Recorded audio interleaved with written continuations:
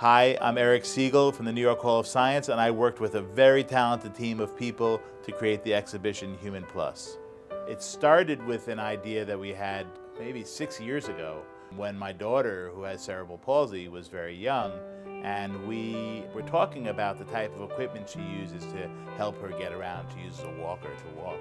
And at the time, the equipment was pretty lousy, still is. It occurred to me that there's a real engineering question here. How do we create things that really respond to the need of users, whether they're users with disabilities or whether they're users who don't have disabilities?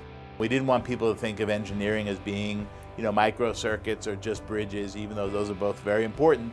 We wanted people to understand that technology and engineering have real human functions.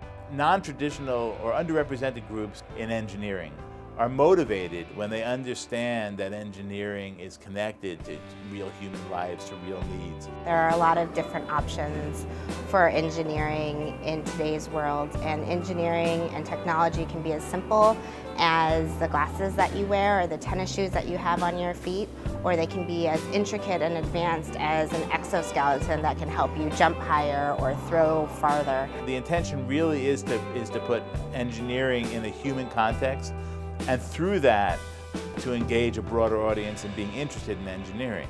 It's not about a particular technology, it's not about their disability, it's about how they're living their lives, because we wanted people and their stories to be at the heart of the exhibition.